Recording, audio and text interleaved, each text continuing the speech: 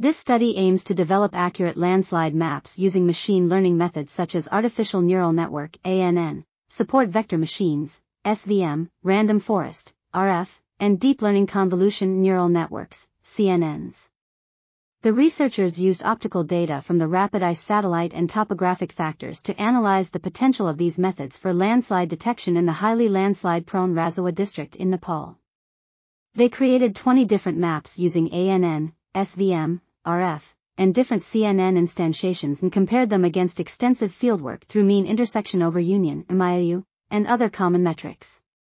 The study found that the small window size CNN with spectral information only yielded the best result of 78.26% mIOU. However, the performance of CNNs strongly depends on their design, layer depth, input window sizes, and training strategies. The researchers concluded that deep learning can improve landslide mapping in the future if the effects of different designs are better understood, enough training samples exist, and the effects of augmentation strategies to artificially increase the number of existing samples are better understood. This article was authored by Omid Ghorbanzadeh, Thomas Blaschke, Khalil Gholamnia, and others.